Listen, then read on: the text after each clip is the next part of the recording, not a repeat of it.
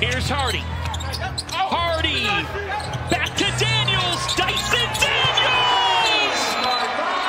The bottom. Dyson Daniels, 18 years old, from Australia, drains it. Did you have a favourite team when you were growing up? OKC was my favourite team, growing up a Russell Westbrook fan, when Paul George, Russell Westbrook, those people were there. I love watching them play, and, now Giddy's there. I'll still say OKC is my favourite team. So, yeah. But, I love watching all the teams, just how they play, but I'd say OKC is my main one. What is up, Thunder fans? Welcome back to the channel. If you're new around here, I make content about the young rising stars and coming through the league, and today we're talking about Dyson Daniels, a fella who was born in the exact same town that I was born in, Bendigo, Australia. This kid is going to be something special, and let's talk about it. He's a 19-year-old, 6'7" shooting guard. He's projected to go number 7th in the draft to Portland. Well, I hope he drops to Oklahoma. He wants to go to Oklahoma. He's a big fan of OKC, so that'll be an amazing pick for us. But the chances of actually getting him are pretty slim. But you never know. He could drop to the 12th pick. This kid is ranked 3rd amongst all other shooting guards. This kid is highly talented. His stats don't actually jump straight out at you, but let's have a look at him. Daniels averaged 11.5 points, 4.5 assists, and 6 rebounds a game while playing amazing defense. He almost averaged about a block a game and almost 2 steals a game. That is amazing defense, and he's so quick, he's so versatile. This kid can do it all out there. Now let's get into his strengths and weaknesses.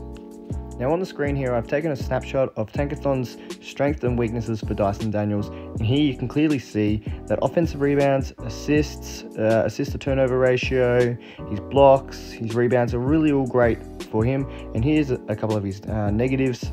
He's not the best scorer, he's not the best three-point shooter from NBA range, and his turnovers could improve.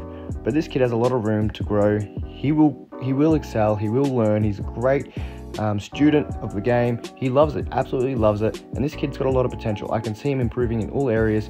He's sort of like what Dante Exum could have been for Australia, but this kid's the next best thing for Australia and for the NBA. I can guarantee it. You heard it here first. The kid's probably going to win Rookie of the Year. Watch it, listen to it, here it is. This is facts. Alright guys, that's enough from me. I hope you guys did enjoy the video. If you did, please leave a like. You don't have to, but it would be really appreciated. Drop a comment what you guys think of Dyson, because I honestly think he's Australia's next best thing. Hit that subscribe button if you guys are into it. You guys don't have to, but I do appreciate it. Thanks guys. Alright guys, I'll see you guys in the next one, and peace out. But I could see why. Beauchamp to Daniels. Dyson Daniels up to Beauchamp with authority. Back and forth first half in Vegas. 2-point game, 2.5 left. Daniels got to go.